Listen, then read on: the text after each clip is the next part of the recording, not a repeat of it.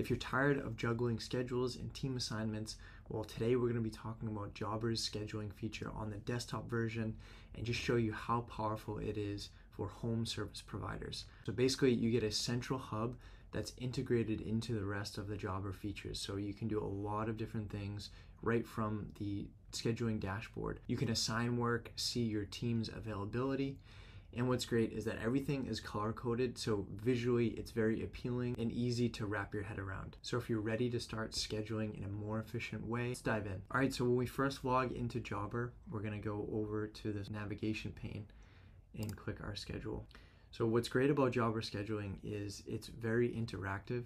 You can manage a lot of things right from this scheduling tab. It's color coded, so it's very visually appealing, as you can see here. But with the scheduling feature, you can create multiple items.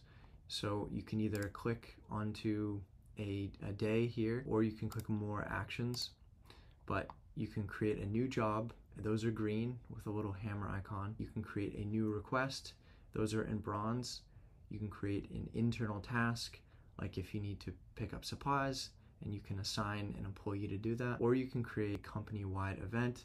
If you have like, a company barbecue on a Friday, you can do that. And then also you have visits. Those are in green as well. Jobs are made up of visits. You can have multiple visits for a job, as well as a new request. If you need to go out and do a site visit, assess the job, you can create a visit for new requests. So we'll kind of click through some of these items here. So these are jobs. You can mark them as complete. And what that will do is it'll also show on the calendar an invoice reminder, like you can see here. This one has been marked complete, and it'll show an invoice reminder on your calendar so that you remember to invoice that client. And then right from this job card, you can edit it and view some details and do what you need to do. So it's very interactive, allows you to navigate things very quickly. Now, requests or jobs that are unassigned, it'll have this little icon here. So if you need to assign a job, you can do that right from here.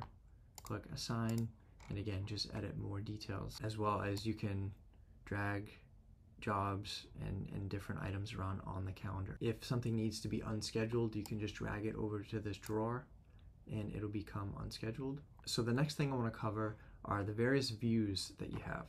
So right now we're in the month view. We have a week view.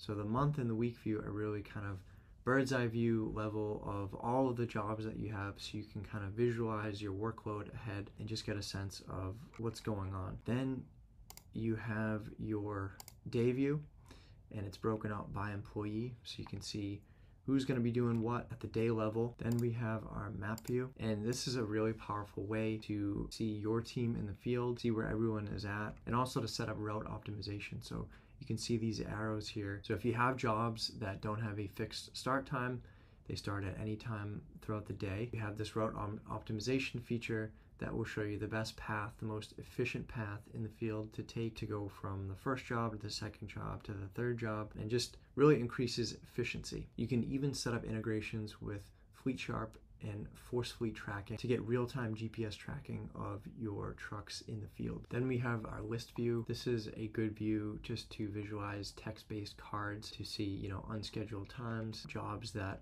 don't have a fixed time and need to be scheduled, your upcoming appointments this week, as well as seeing your completed jobs for the day. Another great thing regarding your team is that you can set up automatic team reminders to be sent out to each one of your team members, so they know exactly where to be at what time. Another great feature, and just is really a must for home service businesses, is to set up online booking, and then from there you can have clients choose actual time slots based on your team's real-time availability, so those jobs and requests will show up on your calendar without you having to lift a finger. So again, just a great way to streamline the process, integrate multiple features so that you can focus on growing your business. Additionally, you can set up customizable scheduling permissions for team members, so that way you ensure team members only have access to the necessary information that they need. Jobber also allows you to import jobs from an external calendar or a CSV file. So maybe you're migrating from a different field service software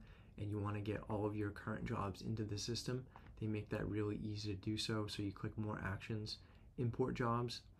Also, you can sync your calendar with other external calendars like your Google Calendar, iCal, so you can integrate your Jobber calendar with the other tools that you use to manage your day. So next I want to discuss Jobber's new scheduling feature. So this is available in Jobber Labs within the main Jobber platform, but you have to turn it on. Jobber Labs is like their experimental platform where they allow you to test future features that they're planning to roll out later on. So to do that, you'll see this button up here, try the new schedule. So we'll go ahead and click that, and then we want to turn it on. Now you can turn this off at any time by clicking this again and toggling this off.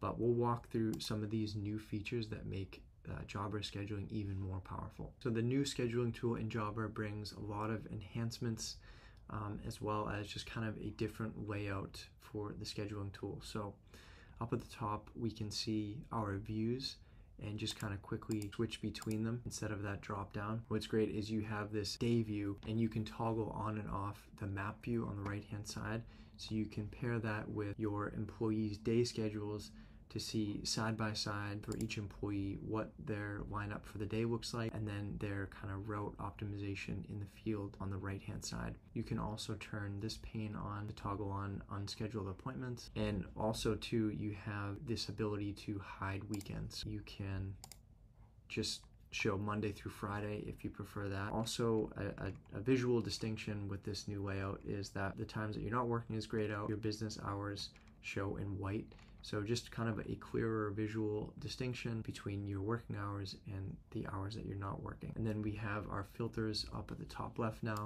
so we can filter by status or by team members. And then finally, one of the best new features is this find a time feature. And this allows you to find an available time slot in your current calendar based on your team's availability. So it just saves a lot of headache manually finding availability on your own. So hopefully this gave you a good overview of how to use the Jobber scheduling feature and just how powerful and integrated with the rest of the software. So if you're interested in Jobber, I have a 14-day free trial that you can check out on your own. I get a little bit of kickback from that if you use my link to sign up, so that's down in the description. So thanks for watching, and I'll see you in the next one.